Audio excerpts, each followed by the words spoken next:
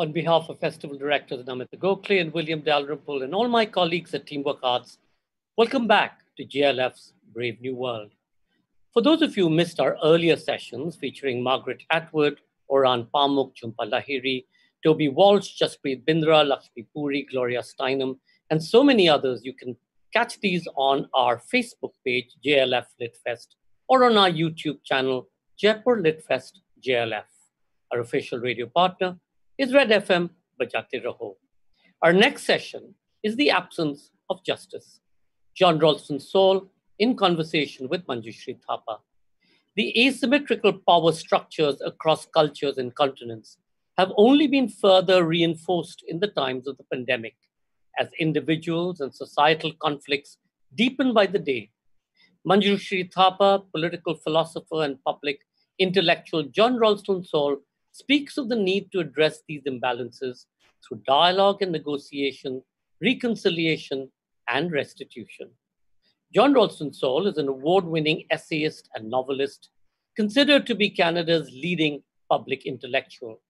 In The Collapse of Globalism, Saul predicted the 2007-2008 economic crisis years before it happened, as well as the current rise of populism and xenophobia.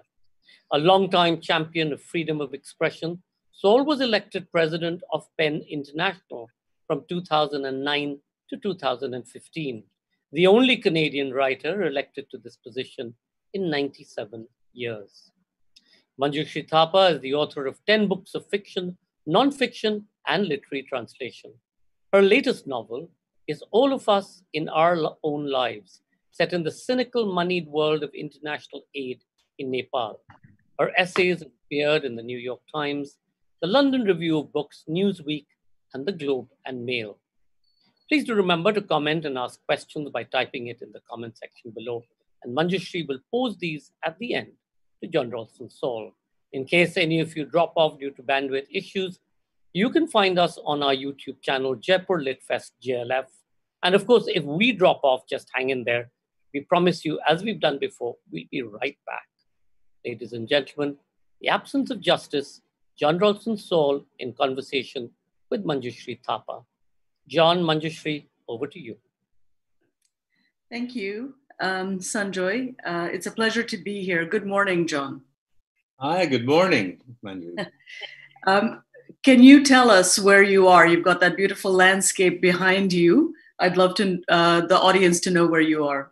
Well, I'm sitting up on a small island on Georgian Bay, which is a UNESCO protected area several hours north of Toronto. And it's an area just rife with every form of wildlife, believe it or not, from poisonous snakes to beautiful birds and wonderful water. So this is, in terms of a pandemic, you couldn't be more isolated. They're just my wife and I and the wildlife. And, Wonderful. I'm talking to you from Toronto, which of course has been the Indigenous homelands of many different groups of First Nations before. And I wanted to, before we talk, before I sort of steer you towards talking about the present moment, I would really like to frame our discussion with the thought that, Canada enjoys this global image of being almost spotless, perfect country that has really worked everything out. But of course, as you have written about, and as many people who have a critical relationship to Canada know, it's far from perfect. And particularly in terms of its foundational sins, let's say, in the way that the United States was founded on the eradication of many First Nations and on slavery, Canada has been built basically on stolen land or on broken treaties and sort of broken promises. Now, you've written about this a lot in A Fair Country and in The Comeback, which I read and found extremely helpful for orienting me towards this dissonance between Canada's international image as a very fair country and its ground reality where it has a lot of failures still going on. Could you sort of situate us in the moral position that Canada occupies right now?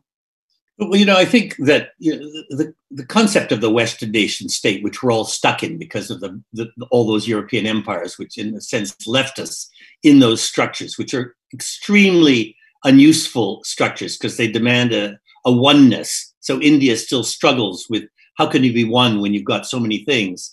And Canada has found, all of us have tried to find ways out of it, and we sort of found part of a way with Francophone, Anglophone, and immigration, but of course buried out of sight for the longest time the reality of the indigenous peoples, who were not reduced to nothingness as they were in the United States through wars, but were in a sense hidden from public sight through the betrayal of a series of treaties over the last 150 years, despite the fact they'd never been conquered. And that for 300 years before that, really people like me had lived here either thanks to indigenous people or in partnership with them. And it wasn't until the late 19th century that, if you like, the English tradition in particular was started being really applied to trying to make them disappear, be absorbed, hidden, and that their land would be, of course, used by the newcomers, the settlers. And really, what you've seen over the last 120 years is an incredible fight, what I call a comeback, by the indigenous people, because they have, unlike the United States, Australia, more like New Zealand, they have the treaties. And they have all sorts of legal basis. So there's been this fight. It's been very difficult. But there's an enormous amount which has not yet been done. There are enormous problems of poverty, of not proper services for isolated. We have many, many isolated communities, which most countries can't even imagine, that are fly-in only communities. And the federal government has not done its job once it got over actually being destructive, it then moved into the phase of not doing its job, which is in a way just almost as bad, because then you're admitting that you're doing wrong, but you're not doing anything about it. And then gradually, since 1960, a series of actions have been taken largely because indigenous people have fought back so effectively. And I have to say that if I were to look around Canada in the 1960s and say, what's the most interesting leadership group in the country, I would have said Quebecers, the young Quebecers, mad as hell, lean, fighting, will not give up, and will punch you in the face if you don't, really keep going. And today, the equivalent is the indigenous leadership. They have an amazing, amazing leadership from very young to quite senior, like Judge Sinclair in the Senate. And, the fight is by no means over. What's changed in the last decade is more and more non-Indigenous Canadians have woken up to the fact that their own educations told them nothing about any of this. And it's out there now. I mean, even as recently as, say, 7 years ago, the national broadcaster, CBC, had a meeting saying, what should we do? We don't know what to say. We don't know what to do. We don't have any programmation. It was really embarrassing. And I was at the meeting with a lot of my Indigenous friends, and we just sort of rolled our eyes. And now CBC is filled with Indigenous stuff. And a lot of it is very angry, and it needs to be angry. Yeah. But the anger is also balanced with the fact that, from 1960s, almost zero Indigenous kids in university. Today, it'd be close to 40,000. Plus, professors everywhere. So it's a mix of quite a big elite breakthrough, but really not a breakthrough at the ground level on the well-being of people, and a lot of work that needs still to be done. Can I ask you, so I moved, I'm what Canada calls a new Canadian, citizen of maybe 4 years. And for me, it certainly was eye-opening to read people like Lee Maracle or Tanya Talega, or, the many, as you say, there's a sort of Indigenous renaissance happening right now, culturally and intellectually, also politically in Canada. And so it's been very educative for me to follow it and to learn from it. And of course, famously Justin Trudeau's promise to create a sort of nation-to-nation relationship and to honor the treaties that have not been honored in the past. That was very exciting, I would say. And yet there, you mentioned that there is a sort of elite breakthrough at some level, but you, of course, occupy a space in Canadian society which is close to the elite, let's say. And so what I'm seeing is that the anger and the sort of moral calls of the Indigenous people are really not being listened to at all. And the pace of change at the elite level is extremely slow. And there's a sort of eroding of trust between, and there has been for many, many years, of course, but especially now as Justin Trudeau has failed to act on the nation-to-nation promise that he made to create that kind of relationship with the 600 more Indigenous nations that Canada has. So can you explain what the resistance is at the elite level or at the level of the state to actually, acting upon the promises that the state has already made, that so many recommendations, so many inquiries, so many studies have made? What is the resistance? If I could just say, what's fascinating is that, and I think if I could just say, I know it from the outside, it looks like I have this ability to open doors and make phone calls. In fact, apart from 6 years in Ottawa, I've basically my whole life is as a critic of all of that. And that's what I write as a critic. I know how it works. A lot of writers don't actually understand as much how it works. But that's what I write about. I write about how power works, whether it's in any country I know or generally speaking in the world and in Canada. Let's just say this, it's fascinating. This is, Jaipur is a cultural festival. The first breakthrough was in culture. I mean, really, the art, the plastic arts, the breakthrough of Indigenous people in the plastic arts is amazing. A large part of the way in which Canadians imagine themselves is through Indigenous art. BC, the Arctic. It's astonishing. They did that without actually having any understanding of the politics that were so wrong. And then the breakthrough in education, which has come surprisingly fast. I'm not saying it's done. It's not done. But it's actually the power of the Indigenous voice in the universities it's small, but it's very powerful and it's moving really quite fast. Not fast enough, but really quite fast. The politics is the hardest, because that's when you get to interests and power and people giving up things. And I've always said there's no such thing as reconciliation without restitution. And I've always said that in negotiations with Indigenous people, if a nation is asking for 10,000 square kilometers and $50 billion, instead of wasting years in court, just double the amount and settle. I mean, we have nothing to gain by arguing about these things, and we've got the money, and there is the amount of land. And I think it's putting together. You think about the women's movement, how long it's taken, how little progress has been made, considering what should have happened by now.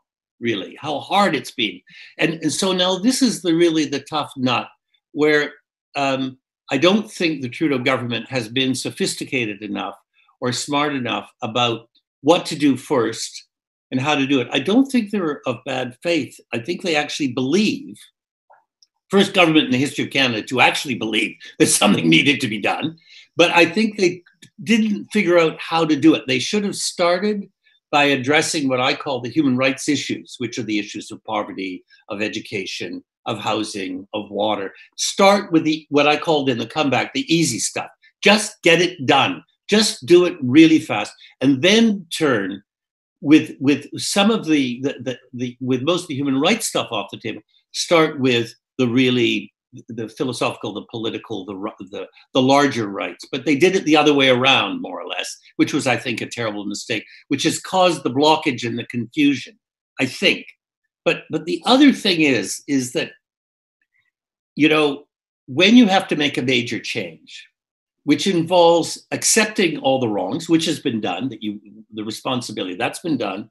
But it actually, how do you turn a whole country's political system, power system, administrative system, justice system around to do something else? It involves an enormous amount of change. First of all, it involves bringing in an enormous number of Indigenous people to be part of it. If they're not there in a critical mass, it's not going to happen. And I've seen this happen. It happened, for example, between French Canada and Anglophone Canada, when there was hardly anybody above colonel who was a francophone in the army. And suddenly, in about 1 week, they promoted a raft of French Canadians, which meant that a whole bunch of Anglophones were not going to get promoted. And they were furious. A lot of them resigned. But the army was changed, and it went off. It was the beginning of the civil service radically changing. Well, we haven't had that kind of movement in the Ministry of Justice, for example, where the lawyers who are in charge of the negotiations are a bunch of, the wrong people for this day. Let's put it politely. They should be sent off to do traffic, and bring in a lot of young lawyers who really are on the right side. So I don't think there are the people who understand how to do this quite. And the result is it's created more anger and disappointment, because it's hard to go really fast when changes like this have to be made. So you have to be very, very strategic and tactical about 1, 2, 3, 4. And so there's confusion and disappointment, which is really, really too bad. But this new generation are, as I said, really mad, really smart, really determined, and it will happen. Yeah, I mean, that's, for me, the most exciting thing about living in Canada now and being Canadian is seeing a country that's really ripe to transform itself out of a sort of settler colonial state into something non-racist, something non-settler colonial, and to really reimagine itself and to change completely. And just not to make a comparison, but a lot of work where the most interesting social political work has been done is on the idea that the European idea of the oneness, the uniform nation state simply doesn't work, and that everybody has to be, as people are still saying in the United States or France or England, what is it to be British? What is it to be, and there's this sort of phony definition. This goes back hundreds of years. That Canada has broken away from that to a great extent. I hate the word multiculturalism. I think it's a silly word. It never was meant to work the way it's defined.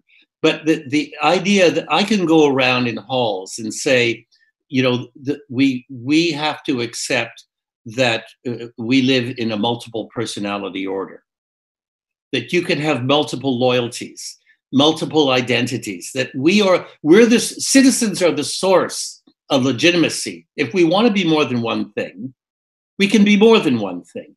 So you can see it's not that different from the fight going on in India in a way, except that argument is still really winning in Canada.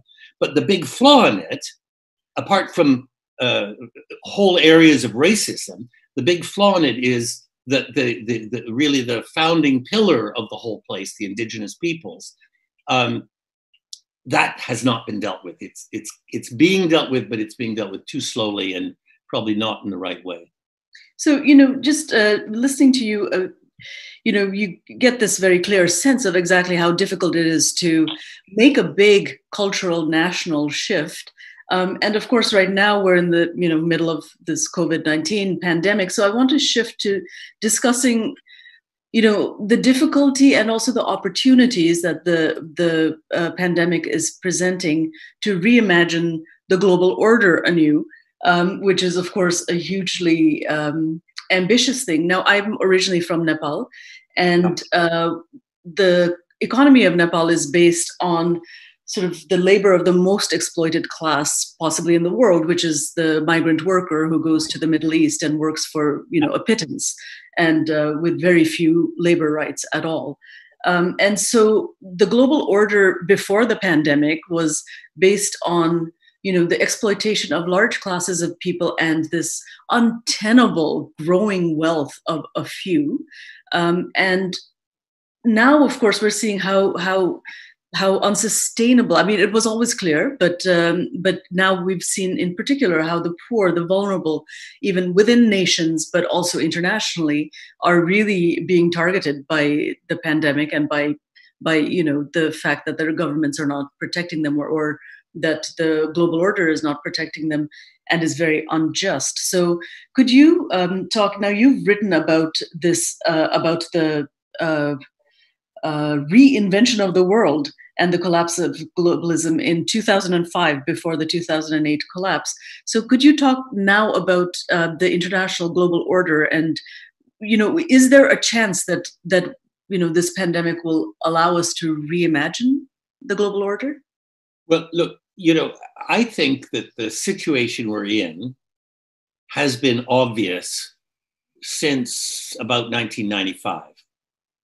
And I know when I wrote Voltaire's Bastards, it's already 1993, talking about if we don't do something, we're going to see a return of racism, populism, ugly nationalism. If I could write a 900-page book or whatever it is, appalling, that early, saying that all of that was going to happen, I wasn't the only one thinking it, and it wasn't hidden. So again, it's a kind of blockage of a power system that was not yet had not yet hit enough defeats that people felt confident enough that they could suggest something else. And what would that something else be? And what would the universities teach about what that something else could be to prepare new people to lead? And so I remember in Australia in 1999 giving a big speech on national television that saying globalism is over. And in 2008, 7-8, when the crisis happened, it was clear that it was not only over, but had been over for some time, and that we were in a kind of vacuum. And that if we didn't do something, it was going to become more and more explosive. So in a way, this virus is another manifestation because of things come out of nowhere, right? Crises come out of nowhere. Well, 2007-8 seemed to come out of nowhere. This seems to come out of nowhere. In fact, neither of them came out of nowhere. We knew a virus was coming. We knew a financial crisis was coming. What was disastrous was that because we were in total denial, because of the, if you like, the international system, we were not prepared for it. And in fact, not at all prepared for it. So now I think it is completely obvious to everybody that the system in place since 1973 has failed. It does not work. It has not produced shared wealth. It has not produced egalitarianism. It has not improved education for more. It has not improved work conditions. It's taken us back to pre-1929, and in many cases to about 1845. What you're describing with Nepal is that you're really describing pre-1850, really, is what you're describing in terms of the methodology. That all came out of this supposed modern system called globalism. So now it's clear to everybody that it doesn't work. The danger is that the people who benefit most for it, listen to them. They want to rush back into work. Why? Well, largely, not just because of money, largely because they're terrified that the movement for changes will get enough momentum that it might happen. And if, for example, look at the airplane industry. They're rolling back everything with a few excuses that they've done things, whereas in fact it's incredibly dangerous to fly, and they just want to go back to the way it once was, which is a very fascinating conversation for another time, because it has to do with the exploitation of old people and so on. I'll give you a key point in this: debt. For the whole through the globalist period, we were told that we were indebting ourselves and therefore we had to cut back. In fact, what's happened right now, a whole bunch of money has been spent, right? Almost everywhere, gigantic amounts of money. But the point is, we didn't borrow that money. It is not debt. We did not borrow it. We printed it. It's just printed money. You and I, who own the government, asked our government, since we elected them, to print money, and they printed money. So there is no debt. What there is paper money. And the way in which that is handled will tell you where we're going.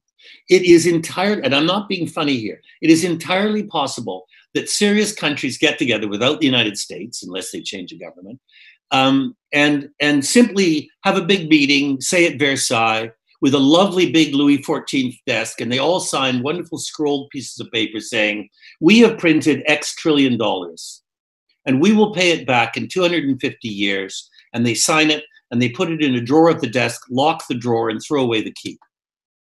It's over.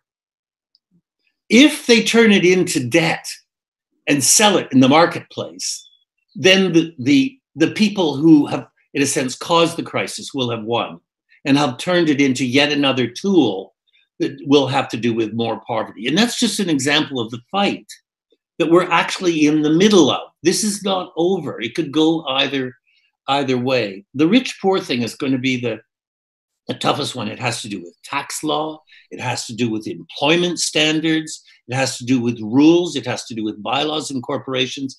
And as long as so it'll depend on whether, as we move into the second wave of this pandemic, whether the citizenry fall into the trap of more populism and allow the populace to divide us by using racism and, it's their fault, and things like that, so that we never get our act together to elect governments or force governments to do what needs to be done. But it can be done. We have to be very, very strong. Well, so, you must be observing all of the movements that are happening right now. The Black Lives Matter movement in the United States is very prominent. Absolutely. And they've taken place all over the world, really. I know in South Asia, the Dalit rights movement is going very strong also in Nepal and India. In India, there's a very strong movement to try and protect the rights of minorities, including Muslims who are not being treated particularly fairly right now. And so, there are all these movements going on. It's possible that they might break through, but there's also a very strong resistance to them. And so how do you, are you optimistic at this moment, or do you feel like it could go either way? It could go either way. I mean, I think it's great that it's happening. And I think that, we all have to be ready to go into the streets, and we all have to say to ourselves, I'm ready to go to prison. And I have to say, during the 6 years I was president of Penn, I always went out with the idea that we would go into the streets whenever we needed to. And if we ended up in prison or something worse, that's what it would be.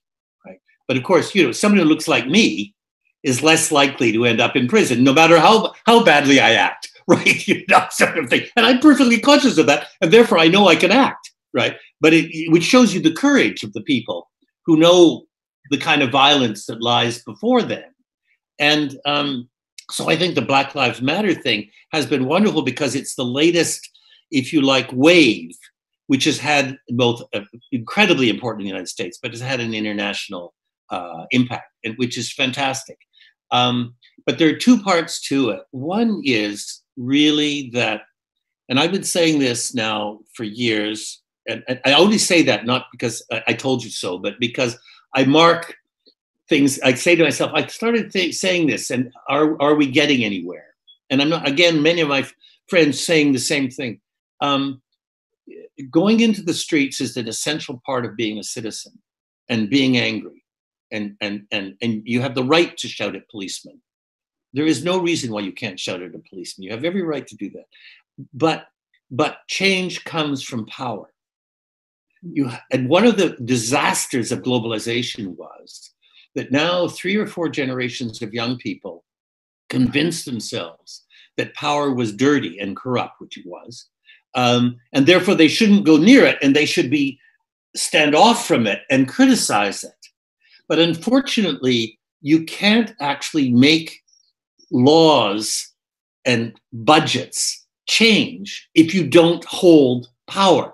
You've got to go into power and actually change. It's not about changing it from within. It's taking control of how societies work. This is not easy. This is really tough.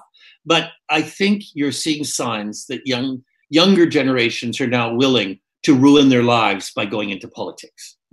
Because that's what it is. It ruins your life, unless you're completely corrupt and you become a millionaire out of it. If you're an honest politician, it ruins your family, your children hate you, you have a divorce, the whole thing. It's terrible.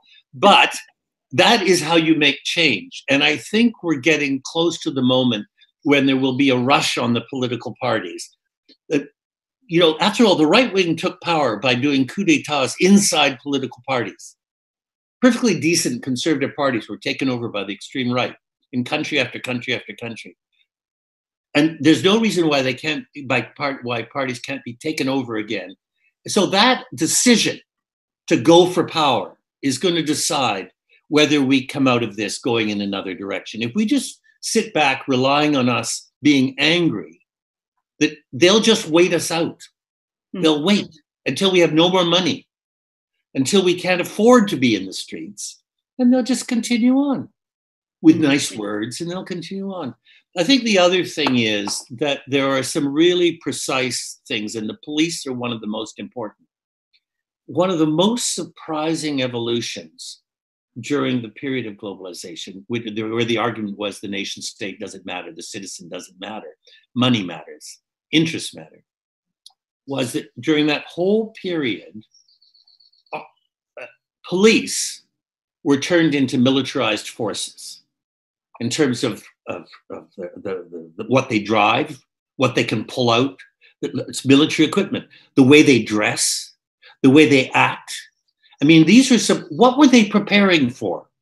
I mean, this is what the question I asked myself for decades now. What are they preparing for? These are the police forces that are supposed to bring safety. They're preparing themselves for a civil war. Against whom? Against you and me. Starting, of course, with people who aren't white, right? With the classic forms of racism. And so the Black Lives Matter is a sign. But you know, at the same time, the COVID has brought back anti-Asian, East Asian racism. You know, because the people who are racist can't tell the difference between Chinese and Vietnamese and whatever. You know, so it's just sort of anybody who is sort of, you know, the peril, right? They're now the enemy, and they can be attacked in public. So what we have to do something about the police. This is not a side issue. This is a central issue. And when they say defund the police, I think what they're really saying is demilitarize and strip out what is the job of the police versus a whole bunch of other services. And you know, what personally for me has been so horrifying is, and this is where the technology has helped us to actually see how these police act in country after, not just in the United States, in Canada, in country after country after country. They just pull out their guns and shoot to kill. I mean, what you're talking about is a problem with who is chosen to go into police. Not everybody, but how are they trained? The answer is they're not trained at all, or they're very, very badly trained. They don't even know how to shoot a gun. They're only taught to shoot to kill. When faced as a young Syrian kid who was mentally unstable, this is a moment when, I don't know, a lot of us just went bang. On a streetcar in Toronto, was shot 8 times by a police officer. He had a little knife in his hand. And what I noticed was that police officer was surrounded by 5 or 6 or 7 police officers who did nothing to stop it. Yeah. So there's something really wrong in the way the police are structured in country after country after country. And if we don't deal with that, if we go into the second wave of COVID and populism continues, there's going to be real dangers in the street. And we have to prepare for that by ensuring that the police are not free to act in this way. No, that's a wonderful point. You know, before we go to audience questions, I just wanted to ask you, so again, as with, let's say, the health care system or with the education system, until there's childcare, people really can't go back to work particularly well. So, this rush, as you say, to get back to normal or to go back to the way things were is part of the danger. So what would justice look like? What would, let's say, as you suggested, a bunch of countries get together, borrow money against the future, make a deal through, just use the money in a way to create a just world. What would that world look like? Well, I think, you have to look at a strategy of it. The fact is, as China demonstrated, we can produce enough goods to, I'll exaggerate on purpose, we can produce enough goods to serve the needs of the world in about 2 cities in China. So why is it that people are working harder than ever in countries around the world, right? We've solved the problem of production. We're in surplus production. We don't need to be working as hard. So what we need to do is turn away from the way this has been misused against workers and say, this is an incredible opportunity to rethink what a person's life looks like. In Western countries, life expectancy has doubled in the last century, almost, right, in West.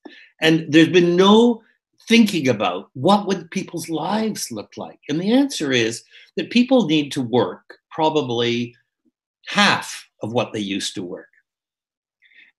It's a matter of how the money is distributed, how the tax systems work. And that has to be decided at a national and an international level. And if it doesn't take the whole world, it only takes about 5 or 6 important countries to say, we're going to use the tax system differently. We're going to use the income and the employment system differently. And we're going to say that spare time, which is the wrong phrase, should be about citizen engagement. It's not just about goofing off or having holidays. Yes, holidays. But actually, the whole role of the citizenry is the thing that needs to be focused on now. If you actually said, we now have time for citizen engagement about half the time, on an unpaid basis, on a volunteer basis, because you're properly paid, because the money the money earned doesn't simply go to the owners, it goes to the citizenry. That's easily done by an electable government. People have been talking about that since just after the First World War. I mean, Wilfrid Laurier was Prime Minister of Canada for 15 years and then Leader of the Opposition. In 1919, just before an election, which he would have won, he died before, but just before, he started getting major speeches saying the time has come to put workers on the boards of directors, et cetera, et cetera, et cetera. These are not new ideas. They've been sabotaged again and again and again. Now we could actually, because of COVID, if we seize it right, get together a small group of countries who actually believe this could be done. And it's pretty easy to name those countries. It's not that hard. Who'll say, look, we're gonna do this differently. We're going to split the money differently. We're going to do the taxes differently. We're going to do the trade differently. And I don't think it would be that complicated. I think all the rules, all the ideas of how to do it are there. But the money has been spent to make it seem as if this would be irresponsible and far left. It's not even far left, frankly. It's middle of the road. It's sensible. Well, that sounds great to me. I'm going to. It's not easy. It's not easy, but it can be done. It sounds wonderful. I'm here for that. So we've got a couple of audience questions. I'm going to ask you the first one, which I'm not sure you're going to be in a position to really answer, but here it is. Om is asking, in India and many other tribal communities are suffering in India on account of their land being occupied for mining, etc. This has resulted in indigenous people, which in India, the parlance tribals, falling between the crossfires and the Maoists and the government. What's the solution? Could you talk to that at all, or would you like to talk about it in relation to maybe the Canadian state's relation to what I think Alicia Elliott has called extraction mentalities and the sort of resource-based economy here? Yeah, I mean, that's not a bad way of putting it. I mean, the fact is that, India, I'm not an expert in India, but I've been, a lot, and I know a bit, and I've read a lot, a reasonable amount. I mean, it's funny because India, when you come right down to it, lands which are not urban or rural lands, is intensely in rural lands, the extraction mindset tends to take over because it feels like it's out of sight and it can get away with what it wants. And these tend to be lands where Indigenous people have been pushed to a great extent, and they get away with it. And it's really, again, it's a question of governments, and therefore it's the citizenry stopping thinking about themselves and, oh my God, my city, or oh my God, my university, and saying Indigenous issues are of central importance. And you can't, in countries where there are Indigenous populations, you cannot have an honest government if you do not take Indigenous issues seriously and take this issue of extractive industries seriously. And it doesn't mean you stop extracting completely, but it does mean that you apply a whole bunch of rules that have to do with the environment. It has to do with education. It has to do with jobs for Indigenous people if they want them, but not just the low-level jobs, which is what the companies try to get away with. It's a form of treaty that has to take place. But the real answer to it, frankly, is, and I think we're gradually getting to this in Canada, very late in the day, is that the more power the Indigenous people have over those lands, the more they get to tell the extraction companies what is allowable and what isn't.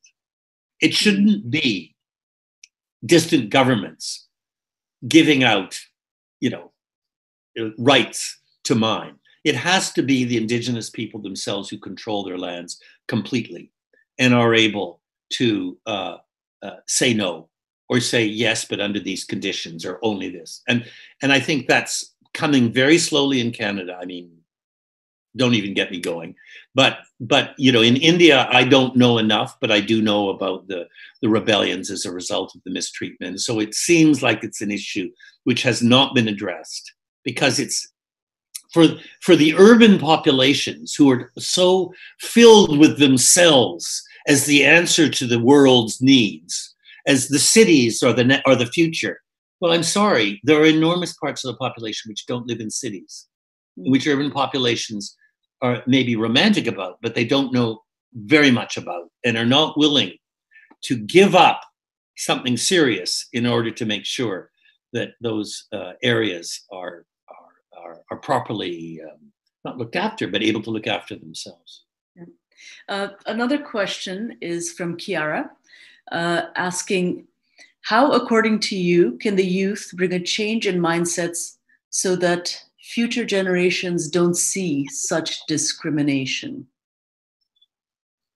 Well, I mean, it's what we talked about, really, which is, if you're in a democracy, then, you are the source of legitimacy. What does that mean? It means you're a citizen. You need to take as much time as you can as a citizen to drive the debate in those directions. If it means going in the street, if it means being, doing all of that, but it does mean seeking power. It does mean putting yourself on the line in terms of power. It's only through power that you can make serious change, because otherwise the guys in power are just sitting there saying, I'm being a little unkind, but that's okay. Just they're sitting there saying to each other, give it another 6 months. What do we have to give them to get through the next 6 months? When do you think they'll run out of money? If they can't get their degrees, or if they lose their jobs, So it really is about power. And if you look at the history of the rise of democracy, flawed though it is, it's all about citizens organizing themselves in a whole series of ways in order to get power. and direct influence over power. And if you look at the women's movement, which is such an interesting thing to look at as a parallel, it's very rarely talked about, how tough it was. And really, it's only once you got a critical mass of women in parliaments that things really started to change. And I remember when the Constitution in Canada in 82 was really sort of jigged, and the men sat down together, and they were all these things, pieces of paper they were putting in, and things were falling on the floor. And at the last minute, guess what? The piece of paper that said women, guaranteed women's rights, fell on the floor, and they didn't even notice. And it came out, and there was, and I think within 24 hours, I'd have to go back and look, all the women in the House of Commons, cabinet ministers from all parties, went on strike, basically stood up and said went on strike. And I remember the Social Democratic Premier of Saskatchewan, who had signed this thing, was a great guy, Blakeney. And so Saskatchewan's a long way away for people who aren't Canadian, from Ottawa. His wife went on CBC News in Regina, in Saskatchewan, and said, "Just tell my husband that he needn't bother coming home." You know, more or less. And guess what? They found the piece of paper on the floor and they put it back in. So it's a matter of they had the power because they had a critical mass of women in parliament.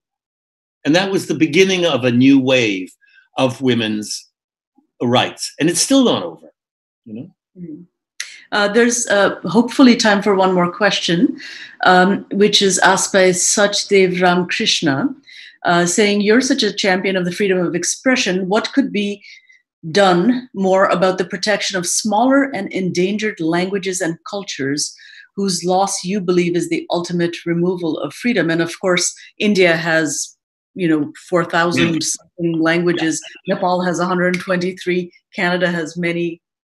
If you could answer that. We have about 80, I mean, it's an approximate number, but about 80 indigenous languages. Well, the answer is that I do believe that the removal and the death of a language is the loss of one of the most profound losses of freedom of expression that you can imagine. It's also a loss of intelligence, because each of these languages is a way of understanding something which we do not have the ability to understand in other languages. So it's a loss of an incredibly valuable part of all of our lives, whether we know the language or not. And I think again, this is an issue which has to be put on the table. You see, what I talked about right at the beginning, the monolithic concept of the nation state that came from England and France in particular, they're particularly to blame, their empires, because they were so much about only our language matters, right? That we have to completely reverse that in our own minds, that nation states can exist actively with multiple languages. And they don't have to be the official language, but they have to be important. And it's about putting money into those languages, into the teaching of those languages. It's about schooling. It's about creating teachers. So all of this is programming. And I mean, we're seeing it in Canada now that, literally 20 years ago, there was no federal or provincial money for Indigenous languages, nothing. Today, there's a bill going, I can't remember if it's gone through Parliament. It's not good enough. It's not enough money. There's actually a bill going through Parliament for the protection of Indigenous languages. You can now go into public schools in many parts of Canada where Indigenous languages are being taught, not necessarily on Indigenous land, in the cities. I think I told you this when we were chatting yesterday. My grandson was going into high school in the center of Toronto, and he was allowed to, all the courses are obligatory except for two, and there's a list of choices. And I said, well, what are the choices? And he read through the choices. This is in the center of a city of 7.5 million people, I think. And he got to O, and it was Ojibwe, one of the Indigenous languages. I said, wow, So, I mean, this can be done. This can be turned around. But it is a matter of the people who have the money and the power accepting that this is really important, and that the Indigenous people need to speak these languages, minorities need to have these languages, but we all gain something by understanding them to some extent, or choosing part of it, or knowing somebody who chooses part of it. And part of the thing that needs to be done, and that's the last word, is that I'll say, is that it's more complicated in India because there's so many. But in many countries, New Zealand has been particularly good at this. It's bringing the indigenous languages, for example, into the controlling languages. It's reinventing the language by which we function so that it contains actually, words and ideas which we admit are coming from these other languages. So people start to have pride in the fact that, hey, I come from a country where, we have 17 languages with concepts which we're bringing into the public debate. It's a wonderful thing, something to be proud of, not to be frightened of. It's only that English-French tradition of elimination and monolithic power which has made this so difficult. Yeah, this is all very inspiring. For me, it's a lot of it echoes the thoughts that I have about Nepal, for example, which for many years imposed the Nepali language as the national language. And there are 123 languages and so many intelligence systems and so much knowledge outside of that one language. And so it's wonderful to imagine that, maybe Canadian English would one day sort of be able to incorporate, or not incorporate, but sort of, mix with all of these other languages that were here before English arrived. Let me just add, can I just add one tiny thing, which is what's so fascinating is that, the European sourced philosophies have nothing in them, which takes us, man, now admitted to be not just man, off their pedestal to live with nature. And the whole environmental debate is why we're not going anywhere is because European philosophy doesn't contain within it the capacity to moderate ourselves when faced by nature. It's all about defeating nature. Indigenous philosophies in Canada, for example, are filled with philosophical concepts of the oneness of things, which are very serious and very complex. And so what is old-fashioned and outdated today are Immanuel Kant and Descartes. They're completely yesterday's men because they don't understand, they are not capable of understanding what the crisis is about. Whereas Wittiskawan, a whole bunch of indigenous philosophies are now not only modern, but postmodern, because they deal completely in a very serious way with the relationship between people and place and nature. They're very valuable to all of us, very powerful for all of us. We need to have them we should be teaching them within our philosophy departments instead of wasting so much time on philosophies which basically aren't leading us anywhere. Well, thank you for that. That was a wonderful chat. I really enjoyed it. And there's you. So.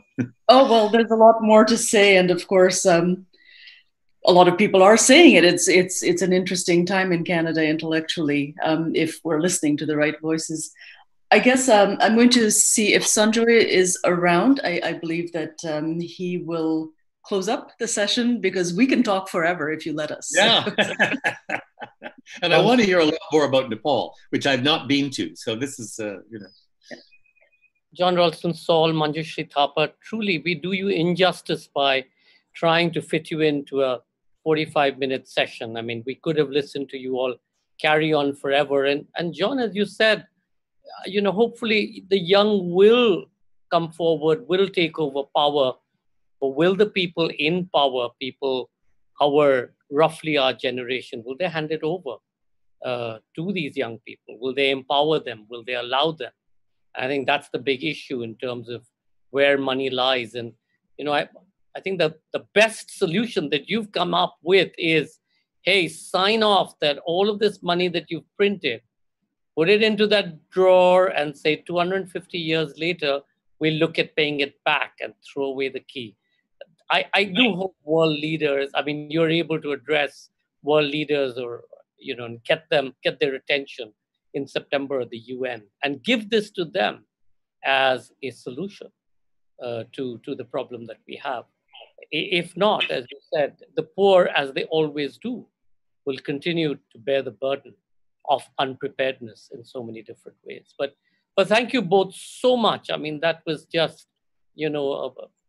a tweet a moment kind of conversation. And I do hope people will continue to listen to this on our site over the weeks and over the coming months. And thank you all for listening. And I'm sorry, it was such an interesting conversation, and we saw all of the questions coming in, but Manjushri wasn't able to pose all of them. We weren't able to send all of them, but we promise perhaps if you send some of them, we'll send it forward and get John and Manjushri to answer some of those. Thank you to our official radio partners, Red FM Bajate Raho. We hope you all enjoyed this, and we'll be back at 8:30 p.m. for our next session. A.K. Ramanujan, A Poet's Diary, Krishna Ramanujan and Yermo Rodriguez in conversation. The legendary poet, folklorist, translator, and scholar A.K. Ramanujan left an indelible mark on the understanding and appreciation of Indian literature. After his premature death in 1993, Ramanujan's personal journals, diaries, and notes, referred to as the AKR papers, remained with the University of Chicago till his son, Krishna Ramanujan and Yermo Rodriguez, published them as Journeys, A Poet's Diary. Come discover. See you at 8:30.